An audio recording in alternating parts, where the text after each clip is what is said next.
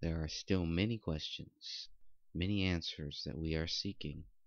And with your help, and as long as you don't give up, I'm sure we will find out what the truth is. What really happened to Philip Marshall?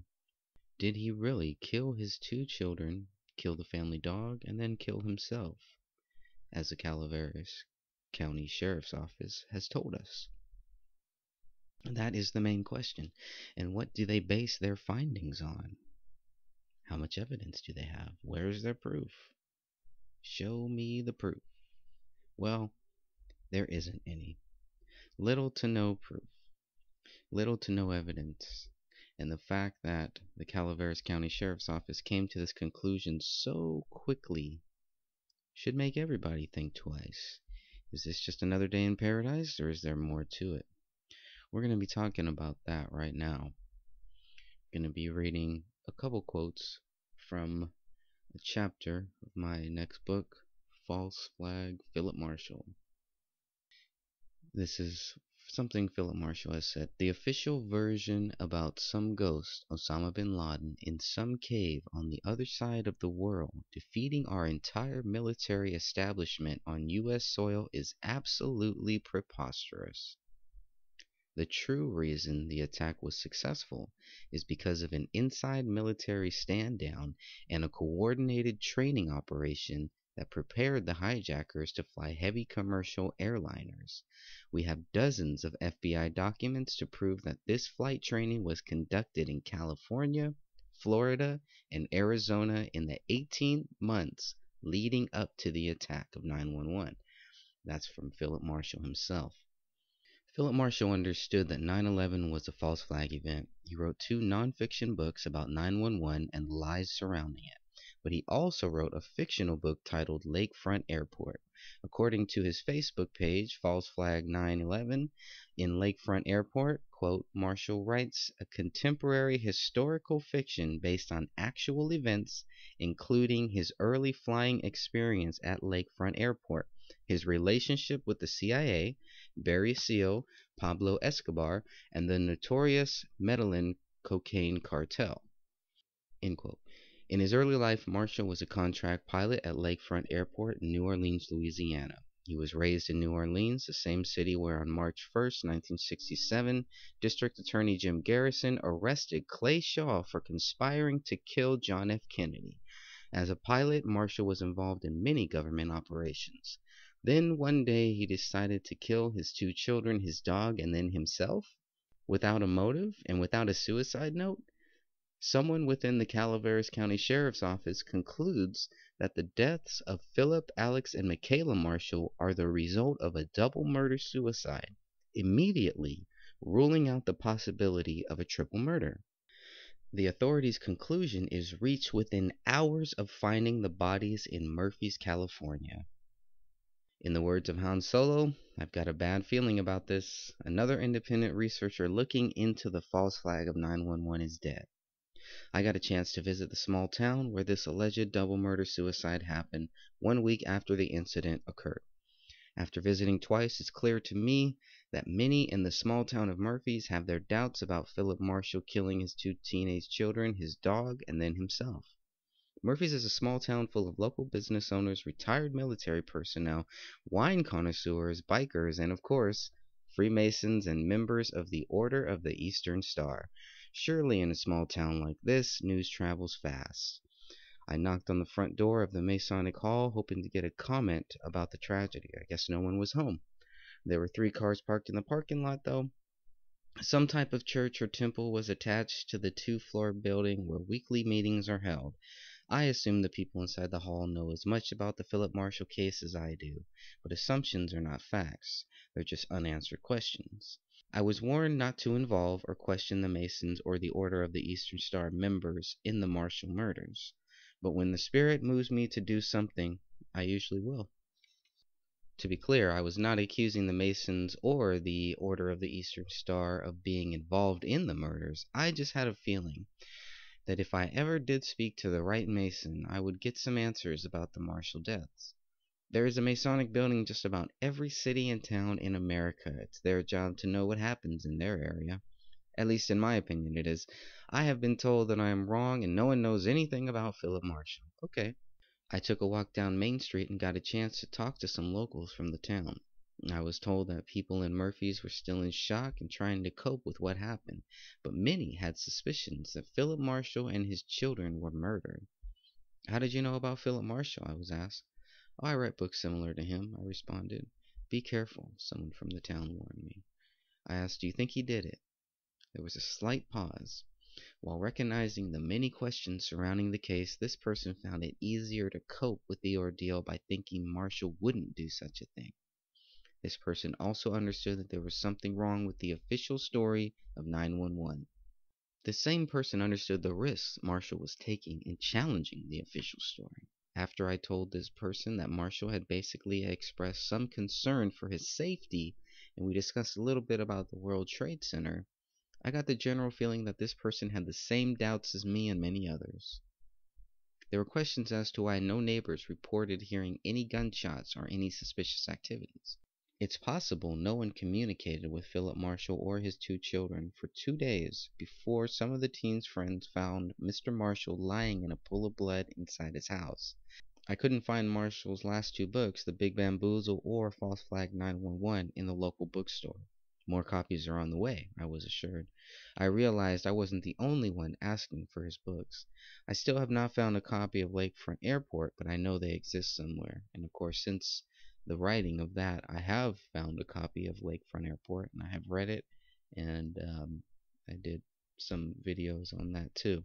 4 years ago, Philip Marshall, under the username Flyer82, posted on the truthmove.org forum about his first nonfiction book, False Flag 911.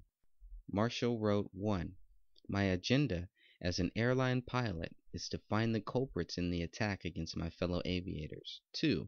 To reopen hearings with witnesses under oath and to uncover FBI files and the blacked out portions about the Saudis in the congressional report.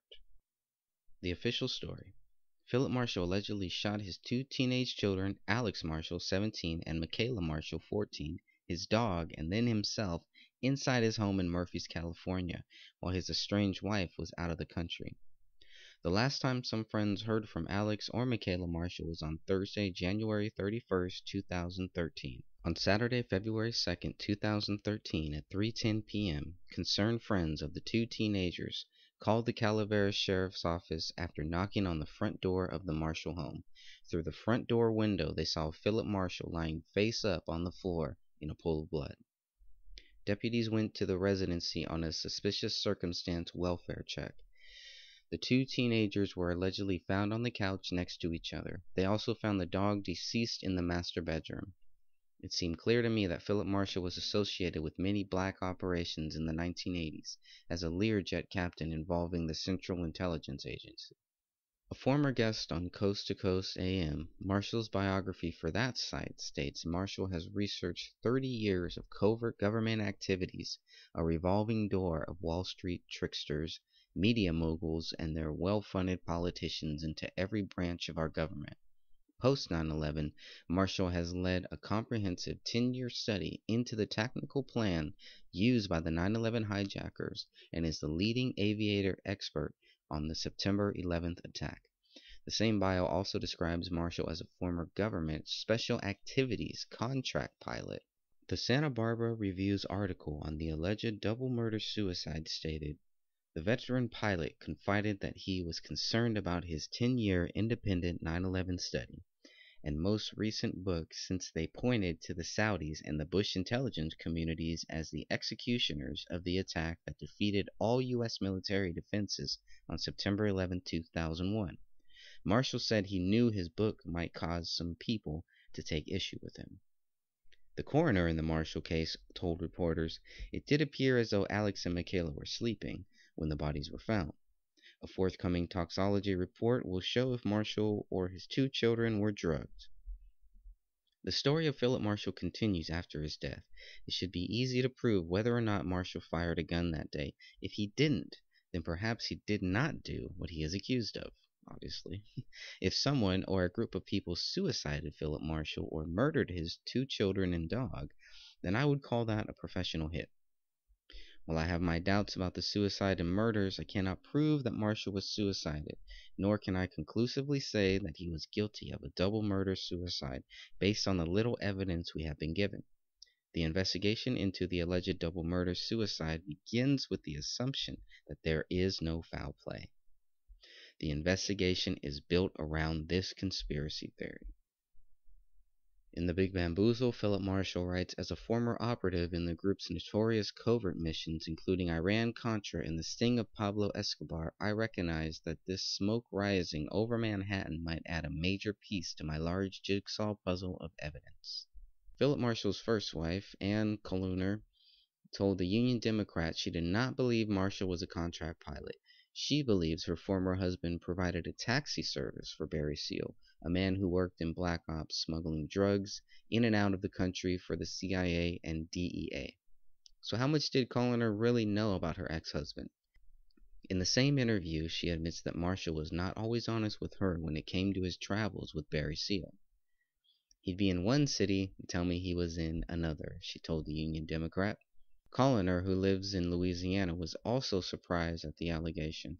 I don't see him doing that without being in an altered state.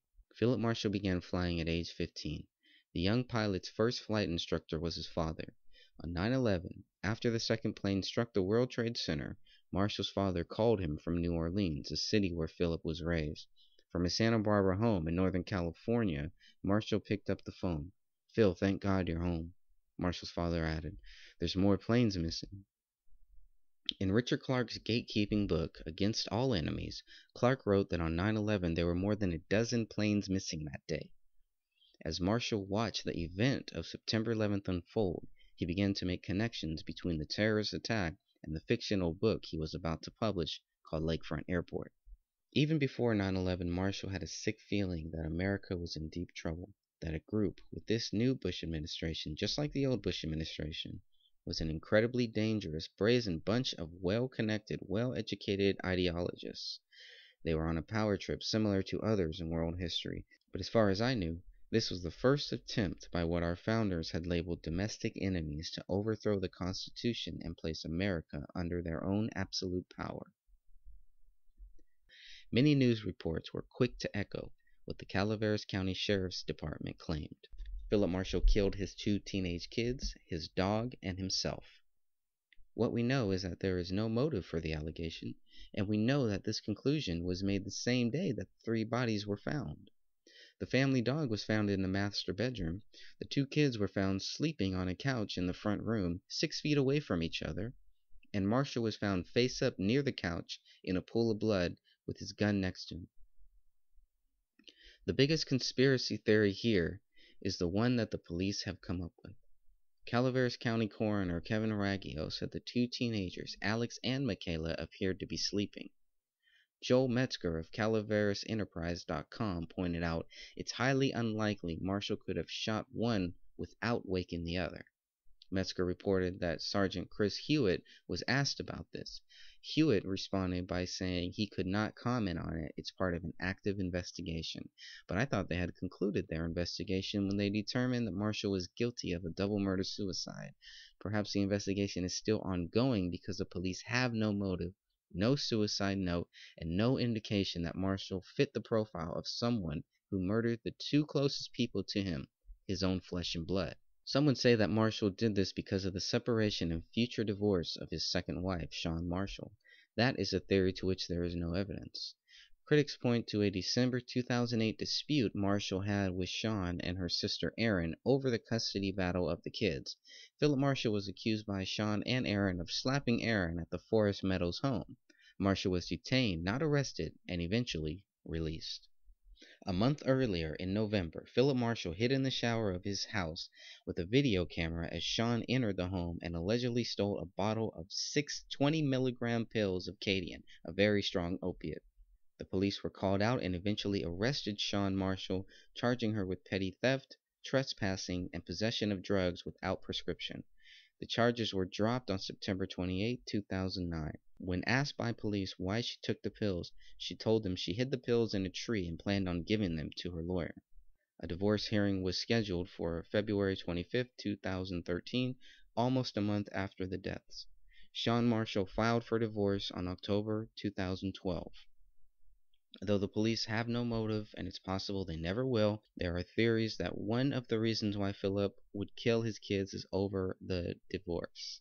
Again, this makes little sense considering the age of the children. If Philip Marshall was as close with his kids as friends and neighbors claim, then he didn't have to worry about losing his teenage children in the custody battle. Alex was 17, almost an adult who could make his own decisions as to where he wanted to live and why. Though Michaela was 14, I believe the judge would have asked her where she wanted to reside, with the mother or father. And both the parents don't live that far from each other either. Since the two teens went to a high school near both Marshall residences and were active in both social and sporting activities, there's little doubt the teens would want to finish high school at Bret Harte Union High. Philip Marshall was heavily involved in the school activities as well. So for me, the if I can't have the kids, nobody can theory is weak. Very weak. Bob Friel, security guard at the gated community at Forest Meadows, told the Union Democrat, "I would never have guessed anything like this."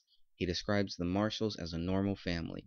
Bret Harte Union High School's assistant principal, Kelly Osborne, is quoted as saying, "It just doesn't make sense."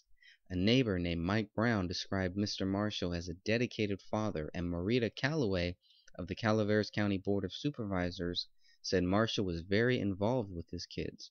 Joel Metzger of CalaverasEnterprises.com reports that Calloway also said, quote, "The actions don't match the person we know," and, quote, "he loves his children." Next door neighbor Carolyn Greenwood said, "I knew him long enough to know he was a regular guy. He was a good father, always there for his kids and a helpful neighbor." Marita Calloway, who also lives in the gated community, Forest Meadows, told the sheriff's captain that she truly felt somebody came in the house. While visiting Murphy's soon after the incident, Wayne Madsen learned that a side door was open when the bodies were found. The same day the bodies were found, the police released a statement claiming the reason for this murder-suicide is unknown at this time. So where is the motive provided by the Calaveras County Sheriff's Office? They have none. The people who live near Philip Marshall and communicated with him have a hard time believing Marshall would kill his two children. There is no suicide note and no motive. Also, no one heard any gunshots between Thursday, January 31st and Saturday, February 2nd, 2013. On February 3rd, Sergeant Chris Hewitt made it clear that the police investigating the crime do not believe there was foul play. Quote, "All evidence and information at the scene confirmed that this was indeed a double murder-suicide, and there was no evidence to suggest there was an outside party who entered the house and committed a triple murder." I hope part of their evidence is gun residue found on Philip Marshall.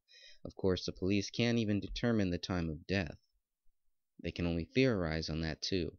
It happened sometime between Thursday and Saturday. The autopsy results by Calaveras County Coroner Kevin Raggio confirmed what we already knew, that all four died from a single gunshot wound to the head. The toxicology report, which would not be released for a few more weeks, was expected to shed some light on what really happened to Marshall and his family. Until then, I don't see how anyone could have concluded this was a double murder-suicide. I believe Marshall, his two kids, and the family dog were murdered 1 or 2 days before the Super Bowl, which happened to take place in Marshall's hometown of New Orleans. There is just as much evidence to suggest foul play as there is to suggest a double murder-suicide. Yes, Marshall had a Glock 9mm registered in his name, but where is the ballistic evidence to prove Marshall fired the weapon? Even then, how could police rule out foul play the same day the bodies were found? On February 19th, Wayne Madsen told Alex Jones of Infowars.com, police said even before they had finished investigating the case, they permitted professional cleaners to come into the Marshall home to clean the premises. After that, there were 2 sets of vehicles seen at the Marshall home still conducting the investigation after the home was professionally cleaned. Madsen, of the Wayne Madsen Report, was in the town of Murphy's right around the same time I was. On February 13th, Shawn Marshall and her sister were at Bret Harte Union High School near Murphy's for a special ceremony for the 2 slain teens. The sister, Erin, gave some type of eulogy, and Shawn gave the closing statement. It's not clear if either 2 women think Philip Marshall was guilty or innocent of this crime. Shawn was quoted as saying by Joel Metzger, Being in Turkey and getting this news, it was almost unbearable. When I heard of this devastation, there are no words ever to explain the emotions, the hurt, the regrets. I couldn't hear God at that moment. I couldn't hear his answers. Why? Why would you do this? Why them? Why me? Hug everyone. Love everyone. Be kind. Well, why blame God? Why not blame the ones who murdered Philip Marshall and his two kids? Shall we just trust in what the police say? Should we believe without evidence that Philip Marshall murdered his two children, his dog, and then shot himself on the right side of his head? Wayne Madsen was in Murphy's the same day as the ceremony. That night, on February 13th, Madsen told InfoWars Nightly News host Jakari Jackson, quote, "That evening, somebody tried to break in through a sliding door at the back of the residence. It's quite clear that Marshall had something that somebody wanted so bad they were willing to kill him and his children and his family dog for." Conspiracy theories continue due to the unanswered questions, not because of Marshall's past. Examining Marshall's past brings us to Barry Seal. Barry Seal's wife once said that her husband flew the getaway plane out of Dallas after John F. Kennedy was killed. It's believed that Seal began flying for Black Ops missions in the 50s and hired Marshall in the 80s after Seal lost his pilot's license. Marshall told Coast to Coast that many of the contract pilots did not know what their planes were carrying. Both Seal and Marshall were involved in smuggling arms and drugs into South America. Barry Seal had ties to David Ferrie, who was also a pilot at one time. In 1967, David Ferrie was questioned by District Attorney Jim Garrison about his involvement in the assassination of John F. Kennedy. Ferrie lied to Garrison about his whereabouts on November 22, 1963. Soon after Ferrie met with Garrison, Ferrie allegedly committed suicide. On February 19, 1986, Barry Seal was shot multiple times while attempting to exit his car. Seal was going to testify that George H.W. Bush was involved in smuggling operations. Barry Seal may have been involved in what is known as Operation 40, the alleged hit team that was ordered to kill JFK on November 22, 1963. Philip Marshall's fictional book Lakefront Airport is about Barry Seal and his CIA-connected smuggling operations involving contract pilots. According to page 152 of Philip Marshall's last book, The Big Bamboozle, quote, "Barry had some wild encounters with the world's most dangerous people. That included cocaine kingpins and intelligence community assassins." In Marshall's only fictional book, Lakefront Airport, he told the tales of Barry Seal's dealings and eventual sting on the notorious Pablo Escobar, as well as Mr. Seal's early days of smuggling marijuana and explosives and his dealings with Ollie North and George H.W. Bush's secret operations south of the border. On page 153 of The Big Bamboozle, Marshall refers to Barry Seal as his former boss. "The third man from the left is my former boss, Barry Seal. This picture was taken in Mexico City on January 22, 1963, at the La Forma nightclub. Of the picture," Marshall writes, "here may very well be the founding members of the Intelligence Community's Special Activities Division.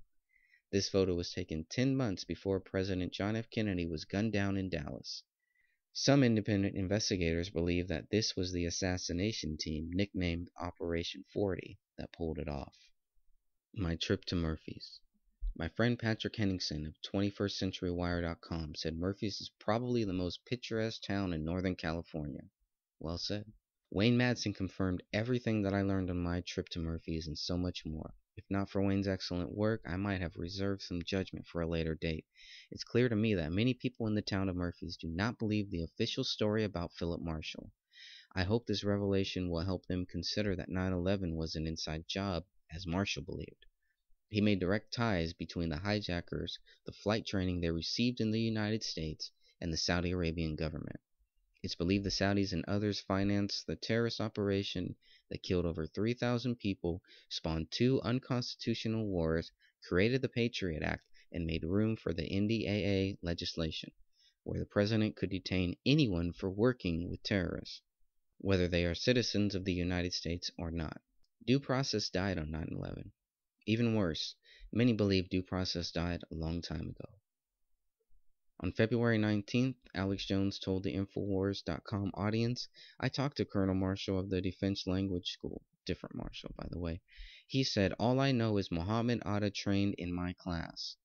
When Philip Marshall saw the second plane hit the World Trade Center, it would set him on a course to discover the truth about 9/11. He came to realize that the Osama bin Laden killing on May 2nd, 2011 was a farce. Philip Marshall was not killed because he wrote a book on 9/11. Many people have done that. Can we prove he was killed as part of a black op? Not at this time.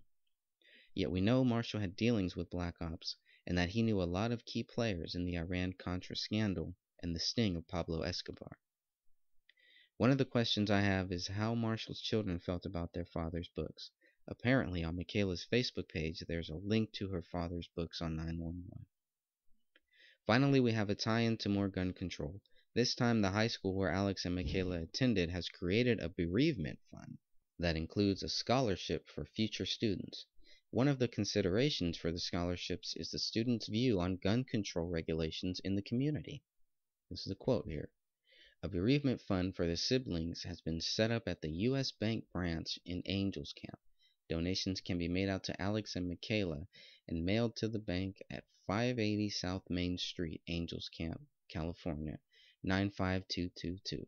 The donations will go towards the memorials and a student annual scholarship for Bret Harte High School. The funding will consider students who are involved with the promotion of mental health awareness and gun control regulations in the community," according to the organizers. Students were told instead of paying admission to that Friday school dance, they could donate to the bereavement fund. While I am happy there is a bereavement fund to honor the two teens and to help out other students, I am disgusted that the organizers would use such a tragic event to promote more gun regulations. With all the surrounding questions, what is the big picture here? What is the Big Bamboozle? Philip Marshall answers that in his book, The Big Bamboozle. Quote, "The big picture was emerging as an empire with a confederacy of domestic enemies attempting a coup, a revolution against the United States." Phone interview with coroner Kevin Raggio by Chris Gordon. Chris Gordon, investigative researcher and We Are Change San Francisco member. The last facial expression is essential in determining the state of condition that the person was in when they died. Chris Gordon. Investigative researcher Chris Gordon from We Are Change San Francisco spoke to the coroner of Philip Marshall and his two teenage children. Chris Gordon called Calaveras County Coroner Kevin Raggio this Tuesday to ask some questions about the conspiracy theories surrounding the alleged double murder-suicide. To allege is to declare without proof, says John B. Wells, former host of Coast to Coast. The first question Chris asked the coroner was why the neighbors didn't hear any gunshots. There are 5 houses within close vicinity of the Marshall home. A neighbor across the street said he heard 2 suspicious noises on Friday night, February 1st, 2013, one day before the bodies of Philip, Alex, and Michaela Marshall were found. The Marshall house sits on a ridgetop facing the Stanislaus River Canyon. Mr. Raggio pointed out there's a lot of driveway in front of the house, which is about 30 or 40 feet off the road of Sandalwood Drive. In response to why neighbors didn't hear any gunshots, Raggio told Chris, "You have to walk past the garage to get into the house. The house is all double-pane windows. So with the doors closed, you've got a big garage there, number one. That's going to insulate the sound. You've got a big, substantial front door on the house. All dual-pane windows. You're not going to hear much." Sergeant Chris Hewitt of the Calaveras County Sheriff's Office came to a similar conclusion, where he was quoted as saying, "The houses are not very close together, and if they are well built and insulated with all the windows and doors closed, the shots would have been muffled." The coroner told Chris that gunshots, quote, "would probably be more louder towards the front of the house. In the front of the house, there's nothing in front of them but a remote river canyon and probably nobody for 20 miles. Raggio also mentioned the neighbor across the street from the Marshall home who heard 2 suspicious noises on Friday night. "There was a neighbor that did hear something strange that night," Raggio told Chris. "The neighbor across the street heard something that got his attention, But him being in his house and the shots going off inside the Marshall home, you probably wouldn't notice. The neighbor, Jeff Woods, heard something strange twice in the same night, but didn't specify if the noises sounded like gunshots. According to Joel Metzger's article, Woods was in a downstairs room with the television on in the background when I heard an unusual noise. I stopped working and went upstairs, turned the lights on, and looked around. I didn't hear anything else, so I went back downstairs. Not long after that, I heard another strange noise. I muted the television and listened for a second without hearing anything else. When Chris Gordon asked Mr. Raggio if he thought Wood's comments had any credence, Raggio responded, "Yeah, why wouldn't it?" Exactly what type of strange noises did Mr. Woods hear? "The last facial expression is going to be marked on your face," says Chris Gordon. Chris Gordon then steered the conversation towards the two teenagers. Both Alex and Michaela were found on a U-shaped couch, a couch that was most likely removed from the home on Super Bowl Sunday, apparently sleeping. Chris asked why the gunshots did not wake up one of the children. That I don't know. That I don't know at this point. That's something I'd like to think that they didn't hear. I don't know if they did or didn't. The first one probably didn't hear anything because I suspect they were probably asleep. So maybe one of them did hear. I don't know. The last facial expression is essential in determining the state of condition that the person was in when they died. Raggio echoed what police have been saying. As far as I know, there was no silencer of any kind. Kristen wondered how one of the two would not wake up to the sound of a gunshot that was a few feet away from their ears. Do you find that suspicious at all? No. Chris clarified the question. You don't find it suspicious that a gunshot wouldn't wake up a child? Well, I don't, in looking at the scene. I mean, yeah, it's mysterious in my mind, but I don't find it suspicious. As far as it makes me wonder, like I said, it's mysterious. It makes me wonder, if one of them heard anything. But do I find it suspicious? I don't find it suspicious. I don't suspect that from what I can see. It is what they, what we determined it was, murder-suicide. Who is they? Or did the coroner simply misspeak before he corrected himself in saying we determined the cause of death? How many people does it take to determine the cause of death? From my understanding, only the coroner determines this. Not they or we. We could have meant the assistant coroner. The next question was if there was a suicide note found at the crime scene. The coroner responded, not to my knowledge, no. My job is to determine the cause of death. I don't deal with the criminal aspect of the whole thing. The autopsy determined that all Philip Marshall, Alex Marshall, and Michaela Marshall and the family dog died from a single gunshot wound to the head. Raggio confirmed it's his job to determine the cause of death. Is it possible someone was helping him decide what happened here? At this point, I don't know. Mr. Raggio believed this was a double murder-suicide. It appears to be what it is. Chris then asked about the evidence for the double murder-suicide since there was no suicide note. Well, one thing I can tell you, and then you'll probably have to get the rest from the sheriff's office, but when you shoot yourself, you're standing up. There's a considerable amount of blood splatter that goes in every direction. The blood splatter, unless somebody was floating, they would have, in my mind, had to have tracked in the blood splatter. Marshall was standing up when he allegedly shot himself? So from your determination, it seemed like Marshall was standing up when he shot himself, Chris asked. Probably, yeah. Kevin Raggio doesn't believe a foreign country like Saudi Arabia staged the deaths to appear as a double murder-suicide. I've heard all these conspiracy theories and all this other stuff. In my mind, if you're a foreign country, for instance, and you're coming after Philip Marshall, you'd send somebody in. I'm Italian, so I'd send for the boys in Sicily. They'd come in and, you know what I mean? It'd be like Sopranos. The boy from Italy would come, and he doesn't give a damn if it looks like a murder-suicide or not. They're going to put bullets in your head, and they're going to leave. That's going to be it. But in this case, why would you go out of your way to stage it as a murder-suicide? According to a Santa Barbara View exclusive, Philip Marshall expressed concern for his life, but he wasn't worried about a foreign country. He was more concerned about people inside the United States. And here's a quote from the Santa Barbara View. During the editing and pre-marketing process of Marshall's book, he expressed some degree of paranoia because the nonfiction work accused the George W. Bush administration of being in cahoots with the Saudi intelligence community in training the hijackers who died in the planes used in the attacks. Chris Gordon thanked Mr. Raggio for his time and for answering the questions to the best of his ability. "I'm not an expert," Raggio told him. "I just happen to be the guy who was the coroner there." He said the Calaveras County Sheriff's Office is doing a very thorough investigation in light of the conspiracy theory so forth.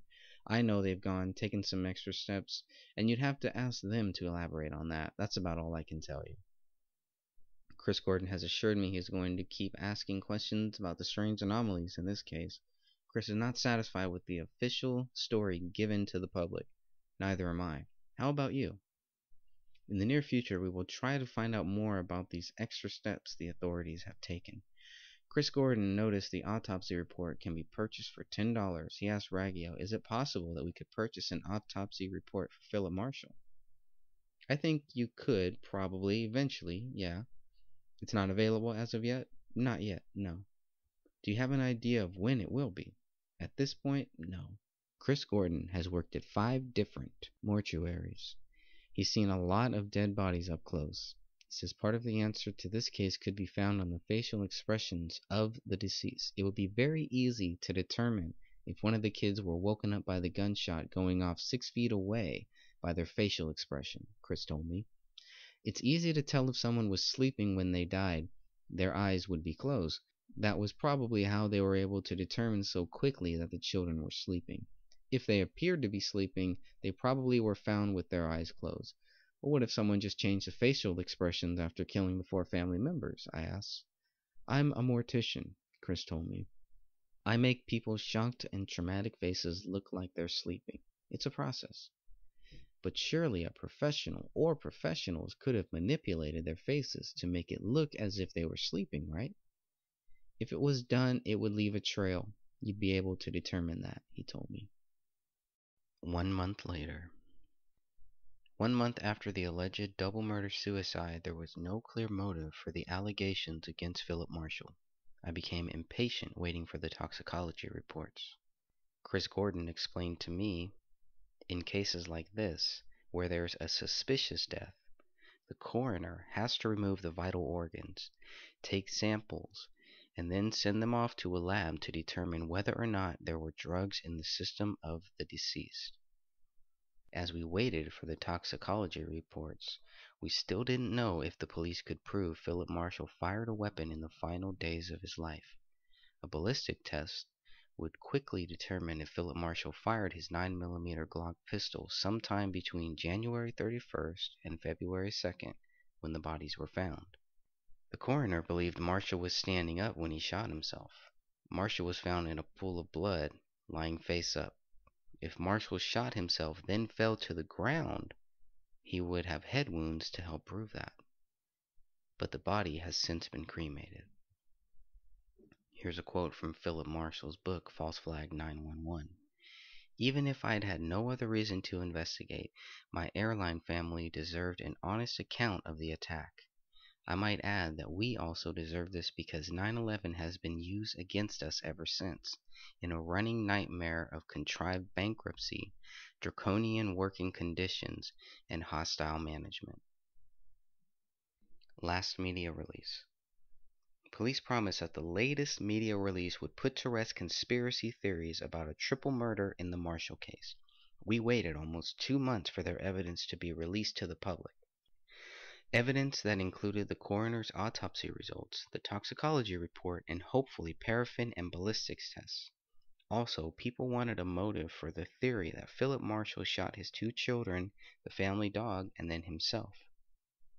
Sergeant Chris Hewitt confirmed there was no suicide note found at the residence.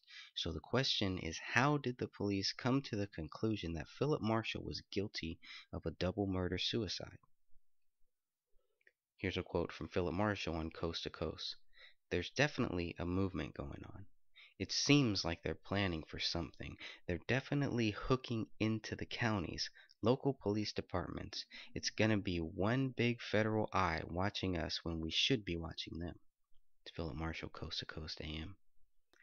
Investigative researcher Chris Gordon and the host of Hard Talk, Walter Bradley, traveled with me back to Murphys, California, exactly 1 month after my first trip to the small town. Our mission was to give the people a closer view of the Marshall home and see how far apart the neighbors' houses are. We learned of a 5K run in honor of Alex and Michaela Marshall on Sunday, March 24th, 2013. We spoke to locals in the area. Most of them did not want to talk to us, but a few would. We visited the Marshall house and saw a car in the driveway, one box outside the front door, a vase with 2 flowers in it, writing on the front door, and a few empty rooms. We saw freshwater puddles in front of the house and a hose wrapped around the front porch railing. Philip Marshall's silver Volvo was still parked in the driveway. Chris Gordon and Walter Bradley knocked on the front door, but no one answered. Here's some of my notes that I took. A small white porcelain frog sits in front of the front door. On the white door, someone wrote "Love Wins" inside of a big heart. Looking through the front window, you can see all the way to the back porch. A long hallway with hard glass floors leads to a living room, where a black couch faces the back porch. A glass table and black chairs are near the couch, and it's possible some things were removed from this room. Cleaning items were also visible through a nearby window. Behind the living room is the kitchen area. Some of the bedrooms are probably on the level below, and at least one room on this level, the highest level, was empty, except for one white blanket on the floor. The neighbor, where Wayne Madsen took the first photograph of the Marshall house, did not answer the door either. Comparing Madsen's photograph to what the three of us saw, not much has changed between the time Madsen was there and when we arrived almost a month later. The barbecue pit and the porch wing had not moved since the photo was taken in early February by Wayne Madsen. There were 2 versions of the media release sent out by the Calaveras County Sheriff's Office on Super Bowl Sunday, February 2nd. A third release was supposed to be available sometime around March 22nd, according to what Sergeant Chris Hewitt of the Sheriff's Office told Chris Gordon over the phone. The new media release should include a toxicology report. We hope tests have been done to determine if Philip Marshall fired a weapon before he died.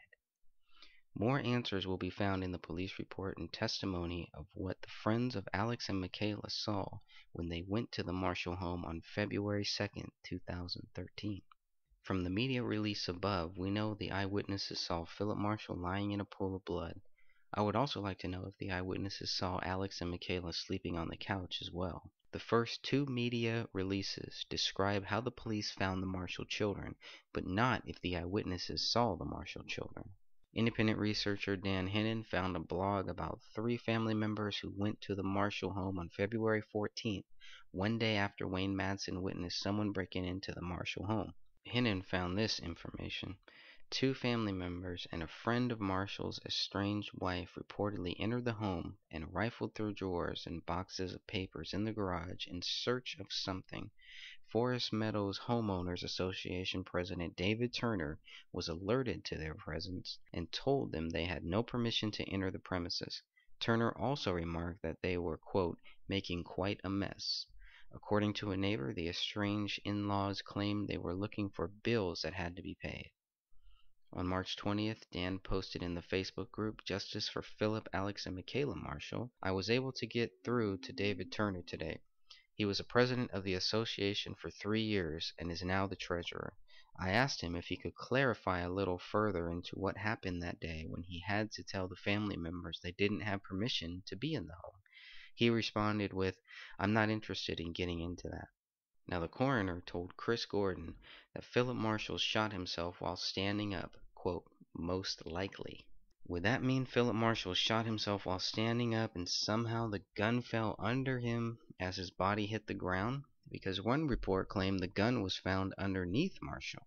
If Marshall was standing up, then the coroner should find some wounds from the impact when Marshall hit the hardwood floor after shooting himself. An employee at a local business told us that Marshall was right-handed and grabbed stuff off of the shelf with his right hand too. This person saw Mr. Marshall sign his credit card receipt with his right hand. We asked for the video that showed which hand Marshall signed with, but the employees said they only keep surveillance videos for 30 days. The space between the Marshall house and the neighbor's house is important as well. Calaveras County Coroner Kevin Raggio told Chris Gordon, quote, "You have to walk past the garage to get into the house. The house is all double pane windows, so with the door closed, you've got a big garage there, number one. That's going to insulate the sound.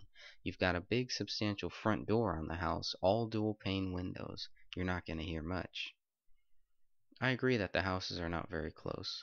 There is a long driveway that leads down to the Marshall home. If anyone heard the gunshots, it should be the neighbor next door, the house to the right of the satellite image of Marshall's house. When we arrived to the area, the home next to the Marshall residence was for sale with the sale pending sign. I'm not sure how long the house has been on the market, and it could have been before or after the tragedy on Sandalwood Drive. The writing on the door is the creepiest thing I saw on my trip back to Murphy's. A few people have mentioned that I may be making too much of someone writing "Love Wins" on Philip Marshall's front door. But what do you think? Did love win? I think as long as we keep searching for the truth, love wins. If we ignore the questions that surround the Philip Marshall case, I don't see how love wins. Wayne Madsen told Alex Jones of Infowars.com that Philip Marshall was estranged from his wife, but it was very amicable. The two trips to Turkey are interesting. Though the Marshalls' first divorce hearing was set for February 25th, the couple had recently traveled to the country together. Interviewed by Jakari Jackson on Infowars Nightly News, Madsen spoke about Shawn Marshall's relationship with her husband. The estranged wife was actually in Turkey, Madsen tells Jakari Jackson, on a trip that Phil Marshall arranged because he was trying to set her up in an import business to import linens and soaps, especially soaps and saffron from Turkey. Her background was in buying such things once for Nordstrom department store. So it wasn't that it was an acrimonious divorce, they were very friendly. He was trying to set her up in business so she'd have something to do. Okay, I'm going to read Philip Marshall's obituary. Philip R. Marshall, Philip Randall Marshall, 54, died tragically along with his son Alex, 17, and daughter Michaela, 14, at their home in Murphy's, California on February 1st, 2013. Phil was born in New Orleans on August 2nd, 1958, the son of Carl Marshall of Covington, Louisiana, and the late Catherine Olson Marshall. He is survived by his father, his brother Robert C. Marshall, and his sister Virginia Marshall Morgan and their families. A memorial service will be held at 3 p.m. on Friday, March 29th at the Lakefront Gazebo in Mandeville, Louisiana. Phil spent his early years in the New Orleans area. He was a graduate of Mandeville High School on the North Shore, where he was an all-star receiver. He briefly attended Southwestern University at Lafayette and worked offshore before pursuing his passion, flying. Phil worked his way up from a student pilot to instructor, then to charter pilot on Lear jets until he was hired by a major airline. He progressed to become a full captain on jumbo jets, flying around the world for United Airlines. Phil lived in Dallas, Miami, Chicago, San Francisco, Lake Tahoe, Santa Barbara, and Murphy's, California. He was a devoted father to his children and spent many hours on the ball field as a Little League coach. He was a lifelong diehard Saints fan, attending games as a kid, starting from John Gilliam's opening day kickoff return for a touchdown, through the Billy Kilmer, Archie Manning, Saints and Drew Brees days, and culminating with the thrill of the Super Bowl victory in 2010. Phil even organized and flew the free Sean Payton plane last summer and fall. Phil authored 3 books that he self-published, and he definitely was not afraid to tackle extremely controversial subjects. It was published in the Times-Picayune from March 15th to March 17th, 2013. Sergeant Chris Hewitt's third press release on the Marshall investigation became available on March 29, 2013. The release was designed to shed light on the evidence against Philip Marshall, who is accused by the Calaveras County Sheriff's Department of a double murder-suicide. Allegedly, Marshall shot his 2 teenage children once in the head, shot the family dog in a bedroom, then shot himself on the right side of the head near the front door, with the gun upside down. The police claim the gun was upside down when Marshall shot himself, where they say, quote, "The Glock handgun was sent to the California Department of Justice Crime Lab for fingerprint analysis and is scheduled for DNA and ballistics examination, result pending on the DNA and ballistics. The fingerprint analysis positively identifies Philip Marshall's fingerprints on the interior plastic carton of the ammunition box and the gun magazine. In regards to prints on the gun, the Department of Justice lab analysts explained, the only usable friction ridge impressions remaining in this case were two patent impressions appearing on the Glock 19 handgun. These patent impressions were visible on the slide area of the handgun upon the initial examination. The patent impressions lack sufficient quality and quantity of friction ridge detail for identification purposes, but are usable for elimination purposes. Subject Philip Randall Marshall could not be eliminated as the source of these two patent impressions due to similarities in ridge flow and ridge characteristics in agreement with his left thumb and left index finger. So the lab analyst for the California Department of Justice specifically mentions Philip's left thumb and left index finger. All they say is that they cannot rule out Philip Marshall from being the person who used that gun. Once again, they have no proof that he used it. All they can do is say that we cannot rule him out. So that's a lot of trickery right there. Then they explained how a man could shoot himself with a gun pointed upside down. The investigators also claim it's normal for people to shoot themselves this way, where they're quoted, "The inverted, upside-down positioning of the handgun is a natural body-arm posture of someone shooting themselves and is consistent with him having shot himself." The media release further states that Philip Marshall suffered a point-blank gunshot wound to the right side of his head. Investigators determined the firearm was being held upside down as indicated by the muzzle impression found on Philip's head. The blood spatter and a lack of displacement or disruption found at the scene proved to investigators that no other persons were in close enough proximity to have shot Philip Marshall. I strongly believe that the Calaveras County Sheriff, Gary Kuntz, should make a public statement about the lack of evidence against Philip Marshall. Without a motive, a coroner's report, or paraffin test, Philip Marshall was accused of shooting his two children and the family dog before turning the gun on himself. So here's my question to you, Mr. Kuntz. Does it concern you that your officers came to the conclusion that Philip Marshall was guilty of a double murder-suicide within hours of finding the bodies inside the Marshall residence? That should concern every parent on this planet, okay? Pinal Air Park. Did Philip Marshall reveal something he wasn't supposed to? Pinal Air Park is a known CIA front, but Marshall also revealed that he still had connections in the spook world that provided him information. It's possible Pinal Air Park was where some of the 9/11 hijackers trained for their suicide mission. It's also possible that Marshall had information that would prove that the hijackers were trained at this air park, but it's not certain. What is certain is he was working on a fourth book, and I'm sure somewhere out there someone either has a copy or has read it. Possibly Senator Bob Graham. "I have some connections that remain in the spook world," Philip Marshall told John B. Wells on Coast to Coast AM in 2012. "There's a lot of contractors out there. Blackwater is one of them. There's quite a few other operators. So I was getting information from... It's a pretty tight circle.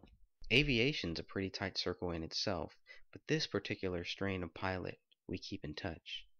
Let's just put it that way. And I started getting hints of this Pinal Air Base from about 3 guys that worked in that field.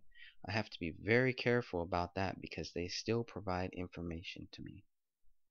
Philip Marshall went to visit the air park sometime between 2006 and 2007. He told John B. Wells, "There's this airport out in the middle of nowhere. It's a triangular airport that has 3 runways on it, and there's about 100 airliners there in a storage right now."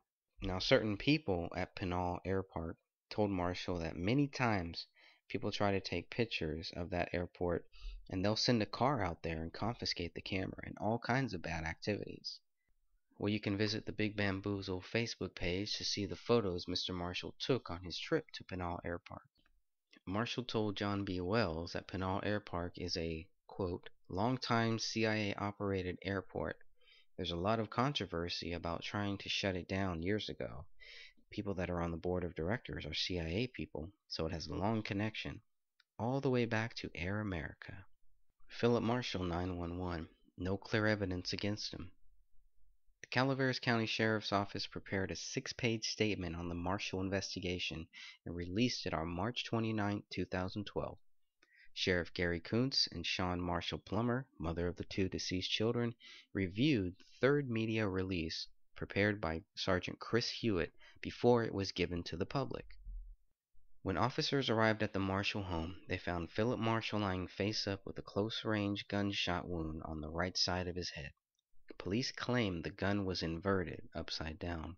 Marshall was found face up near the couch where his deceased children appeared to be sleeping, under blankets on a U-shaped sectional couch. The gun was found with a bullet in the chamber, with an empty magazine. In Marshall's bedroom closet, police found a 50-round box of ammunition with 43 unused bullets. 3 expended casings were found in the living room near Marshall and his children. 1 expended casing was found in the master bedroom near the dog. A 5th unexpended bullet was found on the laundry room floor, so 6 spent bullets are accounted for, with 1 round missing from the 50-round box of ammunition. The box of ammo was found on a shelf on top of an open safe. Outside the safe, where they found the box of the ammunition, they also found a wedding ring resting on top of the box. According to the new media release by the Calaveras County Sheriff's Department, there were no signs of forced entry into the Marshall home. All the doors were closed, but some were unlocked. Quote, "It did not appear that the house or any of the furniture had been ransacked." Police are relying on directional blood spatter to help prove their allegations against Philip Marshall. Blood cast off from his head was found on and around his body. Many people might find it strange that the Glock 9mm handgun was found underneath Marshall, because they are quoted as saying, "Marshall was found lying on his back in the living room behind a sectional couch. The gun was located under his right side midsection." Now, the muzzle impression left on Philip Marshall's skin helped determine the proximity of the gun to Marshall's head and the angle of the muzzle.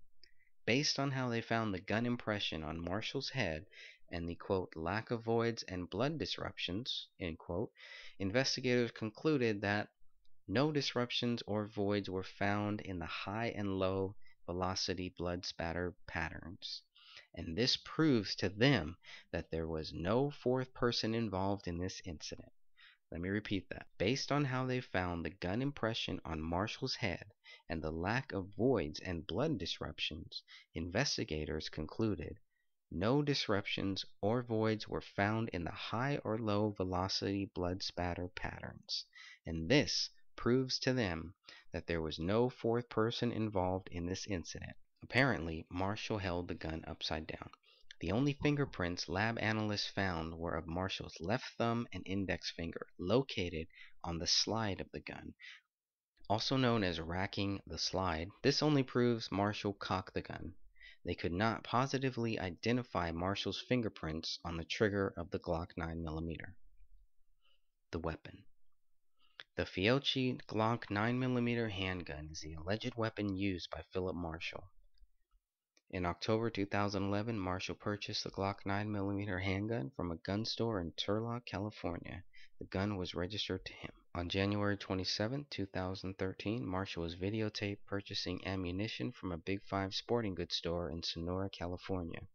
Police believe Marshall was wearing the same clothing on January 27th as he was when found on February 2, 2013. He paid cash for the ammunition, and police found a receipt for the purchase inside of Marshall's car. This is the same car 3 independent investigators saw in front of Philip Marshall's home on March 9, 2013. The Calaveras County Sheriff's Department believes Philip Marshall's gun was upside down when he shot himself on the right side of the head. Philip Marshall suffered a point-blank gunshot wound to the right side of his head. Investigators determined the firearm was being held upside down, as indicated by the muzzle impression found on Philip's head. The blood spatter and a lack of displacement or disruption found at the scene proved to investigators that no other person were in close enough proximity to have shot Philip Marshall. The department also mentions that ballistics tests are still forthcoming, according to the latest media release, where they say, "The Glock handgun was sent to the California Department of Justice Crime Lab for fingerprint analysis and is scheduled for DNA and ballistics examination. Results pending on the DNA and ballistics. The fingerprint analysis positively identifies Marshall's fingerprints on the interior plastic carton of the ammunition box and the gun magazine. The placement of the patent impressions is very important. They are visible on the slide area. Subject Philip Randall Marshall could not be eliminated as the source of these two patent impressions due to similarities in ridge flow and ridge characteristics in agreement with his left thumb and left index finger. The report specifically mentions Marshall's left thumb and left index finger, but they tell us Marshall shot himself on the right side. Now here comes the lack of evidence. There is no sufficient quality and quantity of friction detail for identification purposes. In other words, they cannot positively state that Philip Marshall's fingerprints were found on the weapon. Except for the left thumb and left index finger, there's proof he cocked the gun, but no proof he shot it. Ballistics tests are still forthcoming along with the DNA examination. As of today, the Department of Justice results and possible conclusions are still pending. This is more reason to prove a quick and incomplete conclusion presented by the Calaveras County Sheriff's Department. The investigators determined it was possible for the children to be shot within 2 seconds, within a few feet from each other, without one of them waking up. They also believe that 4 gunshots would be muffled inside the house, and that's why neighbors didn't report hearing any gunfire. The closest neighbors live about 50 feet away from the Marshall residence. Police performed tests inside Philip Marshall's house to see if one neighbor would be able to hear gunfire from next door. The unidentified neighbor did hear gunshots, but didn't think the noise would be loud enough to wake him if sleeping. The neighbor went on to say that despite the fact that the neighbor is a very light sleeper, the neighbor would not have been awakened by the noise. Nothing is mentioned about the suspicious noise one neighbor heard. According to one of Joel Metzger's articles on the Marshall case, quote, the neighbor, Jeff Woods, heard something strange twice in the same night, but didn't specify if the noise sounded like gunshots. End quote. Now Woods was in a downstairs room with the television on in the background when I heard an unusual noise. I stopped working and went upstairs, turned the lights on and looked around. I didn't hear anything else, so I went back downstairs. Not too long after that, I heard another strange noise. I muted the television and listened for a second without hearing anything else. Philip Marshall was last seen on January 31st. Alex's last documented communication was by instant messaging on January 31st at 10:40 p.m. Michaela's last documented communication via cellular phone was on January 31st at 10:10 p.m. She took a cell phone self-portrait at 10:55 p.m. On page 1 of the 6-page media release, the police go into details about the sister of Philip Marshall's wife, Shawn Erin Chamberlain's allegations against Philip Marshall during late 2008 and early 2009. How this relates to the incident that happened about 3 years later is unclear to me. Most of the incidents reported are from Erin, not Shawn Marshall. The bias against Philip Marshall is clear, as the police do not even mention Philip Marshall's incident a month before the alleged physical altercation in 2008-2009 with Erin Chamberlain. In that incident, Mr. Marshall tried to have Shawn arrested for breaking into his home at Forest Meadows. Marshall accused Shawn of stealing Cadian pills from the house.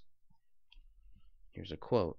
In 2008, Philip Marshall hid in the shower of his house with a video camera as Shawn entered the home and allegedly stole a bottle of 6 20-milligram pills of Cadian, a very strong opiate. Now, it was right around this time that all of the other allegations against Philip Marshall were reported to police. Why was there no mention of this incident in the third media release, while there was an extensive detailed account of the allegations against Philip Marshall? In fact, in the entire list of police involvement during late 2008 and early 2009, there is only one mention of Shawn Marshall reporting anything. In fact, in the entire list of police involvement during late 2008 and early 2009, there is only one mention of Shawn Marshall reporting anything. December 7, 2008, Sean Marshall reported that Philip violated the emergency protection order. After reading the 12 reports mentioned, I'm left with a strange feeling that the police are trying to mold a motive out of circumstantial hearsay. Do they have the evidence to convict Philip Marshall of a double murder-suicide in a court of law? The answer is no. From January 2009 to February 2nd, 2013, when police arrive and find the deceased, there appears to be no further police involvement with the Marshall family. January 2nd, 2009, there's a civil standby is requested by Philip to pick up Alex from Sean. He requested that deputy call Sean and tell her to turn the kids over without a problem. So what was so special about 2008 and 2009? As police report, Sean Marshall initiated divorce proceedings against Philip Marshall in 2008. She withdrew the request in 2009. In October of 2012, she reinstituted the divorce process, at which time Philip Marshall moved back to his house in Forest Meadows. There was a divorce hearing set for February 25th, 2013. Debt kill. The police explained Marshall's financial situation based on documents they found on the kitchen counter. Here's what they say. These documents included a list of financial debts he owed, dated 2/01/13 and totaled $67,000, as well as child support related documents and information. Doesn't say much. Marshall wrote in a spiral notebook, "Debt kill." Wayne Madsen reported that Marshall's house payments were up to date, and the police do not mention any issue with the Internal Revenue Service. But they do say that a handwritten note was found inside of a spiral binder noting the debt amount and a handwritten comment stating "debt kill." Authorities confiscated a laptop and a desktop computer and sent them to the high-tech task force in Sacramento for forensic analysis. The results are still pending. The police said the computers, described as a desktop and a laptop, were seized by detectives during the search of the home and sent to the law enforcement high-tech task force in Sacramento for forensic analysis. The results of the analysis are pending. So it's possible the police removed the bloody couch from the house to perform some type of tests in a crime lab, but they never state if they removed anything from the Marshall residence. The police returned to the scene of the crime recently to recreate how Alex and Michaela were killed. This leads us back to the mysterious cleaning crew that Wayne Madsen talked about. Madsen reported that a local professional cleaning service was at the Marshall house on Super Bowl Sunday, February 3rd, and spent a couple of days cleaning the Marshall residence, which was also a crime scene at the time. I suppose the only motive the police have is that Philip Marshall was diagnosed with bipolar disorder. They believe Marshall suffered from some kind of mental illness and point to his prescription narcotic pain medication as evidence. Here's what they say. According to records obtained, Marshall was diagnosed with bipolar disorder. Additionally, the report stated that he suffered periods of depression and mania, which led to his dismissal or grounding as a pilot in September of 2006. Detectives also shared some information about Philip Marshall's medical records, where they said his medical records suggest that he also suffered from some sort of mental illness, drug dependency, anxiety, and depression. He was prescribed antidepressant medications for his mental health. During mid-year 2012 through January 2013, he frequented the medical clinics seeking additional pain medications. The media release states that Philip Marshall was under the care of a doctor for several years and speculates on mental health issues Marshall allegedly had. Yet this was not enough evidence for police to come up with a clear motive for the allegations of a double murder-suicide. It's unclear if the detectives talked to Marshall's doctor, but they did consult a different doctor about what might happen if Marshall combined antidepressants with prescribed narcotics. The police even sourced the FDA's research for the sudden outburst that led to the alleged double murder-suicide. The Food and Drug Administration, which has not been friendly towards natural medicines, agrees that changes in psychotropic medications could result in suicide, hostility, or psychosis. This hasn't stopped the approval of psychotropic medications, of course. So here is the final conclusion of the investigators in charge of solving this crime. Yet in my opinion, from the beginning of this case, investigators have only sought to prove their theory, not to find the truth. Here's what they say. There was no evidence to support a theory that anyone else could have committed this crime, or that any other persons were present at the time of the shootings. Michaela and Alex Marshall both appeared to be sleeping at the time they were shot, indicating no signs of a struggle with a possible intruder. There was no evidence of a struggle with Philip Marshall and no signs of forced entry into the home. Various items of value were still present inside the home, and no evidence of any additional weapons was found. Lastly, there was no evidence that Philip Marshall or his children were moved or repositioned after the shooting, which would also indicate an altered crime scene. Based on the final findings of the investigators, evidence shows that Philip Marshall and not an outside fourth person shot and killed Michaela, Alex, and the family dog, and then himself. To conclude, it is determined that this case was a double murder-suicide. Wow. Based on what? There's plenty of evidence to suspect that a fourth party was involved, in my opinion. This is mainly due to the lack of evidence against Philip Marshall. If the police cannot conclusively prove their own theory, why should they rule out all other theories? No matter how crazy those theories may sound to investigators, it is their responsibility to find the truth and bring justice to this tragedy. It is not their job to assume within hours that Marshall is guilty of a double murder-suicide and then search for evidence to prove their theory, which is based on circumstantial evidence with no clear motive. Ballistics tests and DNA tests are expected shortly, but don't count on it, because it doesn't seem to matter for those who have concluded Philip Marshall is guilty of a double murder-suicide. Am I the only one who believes the authorities are ignoring the possibilities of foul play? I doubt it, and I know for a fact I'm not. We will have to ask Sheriff Gary Coons for an interview to explain the actions of his officers. To secure the interview, we may need a resident living in Calaveras County, California, or one of the family members of Philip Marshall. Their reasons for ruling out foul play are very weak. Police cannot prove that Marshall fired the Glock 9mm, and the only fingerprints they have of Marshall do not conclusively prove anything. Where they say Marshall shot himself on the right side with his left hand, the gun inverted, it makes no sense. The tests only conclude that Philip Marshall could not be ruled out as the one who shot the gun. This does not mean he fired the gun.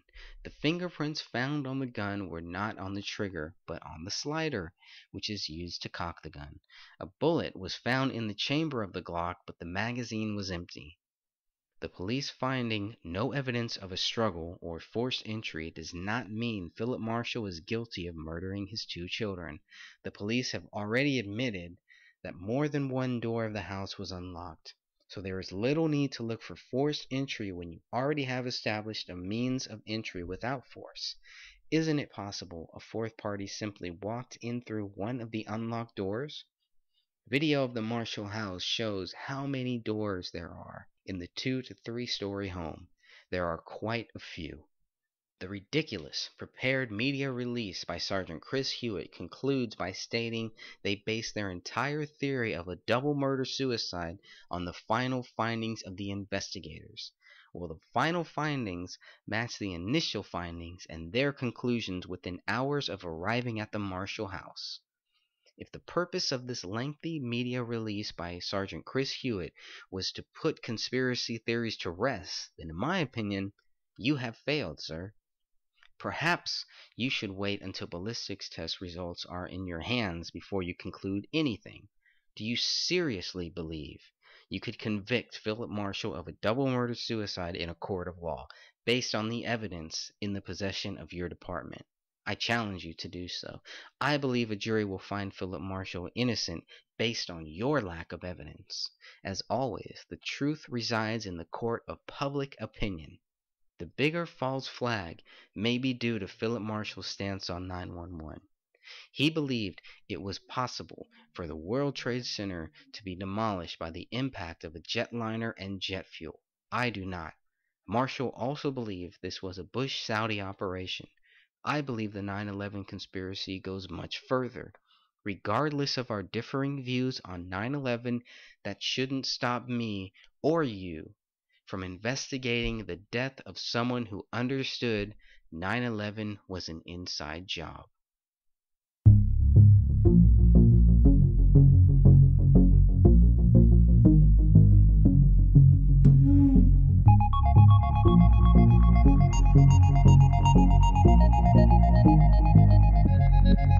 I can never count the lies that I told, the times that I stole. Told another bigger lie, won't be coming home tonight. Many people ran away to see if you care, to see if you were telling truth, said you'd always be there. Or truth is like a diamond, we mine it and find it. Watch the sun shining to get to the blinded. Greed that lives inside of me, inside of my dream. It's a rock without a value, the value of kings. I could be anything, but all I wanna be is me. Liberty, democracy, republic, now we're living free. The bad economy pays for the bombing, but we don't got no money for the homeless on our streets. And money is an object to make me an object. I'm part of the problem or I'm part of the process. People losing hope when I look in the face. They don't wanna do the dope, but it's harder to change. Something's wrong, so we write a new song to try to lift the people up and show them love is a bomb. Who's got a lighter for the peace to ignite us? And if we wanna find the truth, start by looking inside of us. And plus, don't give up on me. I won't give up on you. Don't give up on me. I won't give up on you. How are people gonna pay the rent when a dollar ain't a dollar isn't worth 2 cents? 2 jobs just to cover the bills, part-time, half-time for the minimum skills. Low wage, low income in, it's a 10th of the month and you can't pay rent. 3rd job for the broke and poor, prices going up more than ever before. They make cuts but they start at the bottom, looking for a bonus at the top, they got 'em. House in the hills, $1 million bill that kills with free will, call it making a deal. Bugs in the phones, a world full of drones and cameras in the bathroom in all of your homes. Global occupation replacing the nation, people on the front line trying to save them. And plus, don't give up on me. I won't give up on you. Don't give up on me. I won't give up on you. Don't give up on me. I won't give up on you. Don't give up on me. I won't give up on you.